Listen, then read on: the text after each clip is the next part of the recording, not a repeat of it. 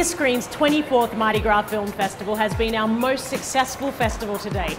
From our massive program launch at the Star Events Centre in Sydney through to our closing gala night, attendees from all over the world have come to enjoy our most diverse range of films we've ever shown, including exclusive premieres and incredible international guests.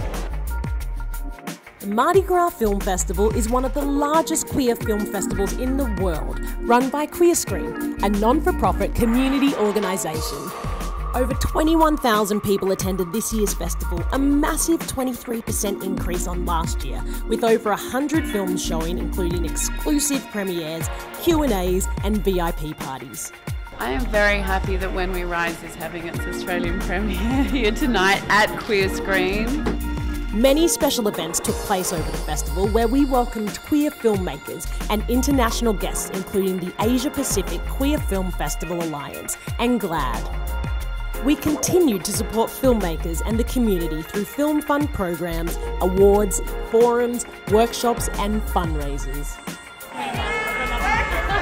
Over 100 volunteers came together to help at the festival, making sure attendees had the best possible experience during our busiest times, including an incredible 28 sold-out screenings. I am so excited to be here at Queer Screen's 24th Mardi Gras Film Festival. Never before have we championed and celebrated diversity to such a high level. Diversity! And that is why the Mardi Gras Film Festival is one of the most important LGBTIQ events in Australia. To find out more about Queer Screen and future events, head to queerscreen.org.au and we'll see you at the next festival.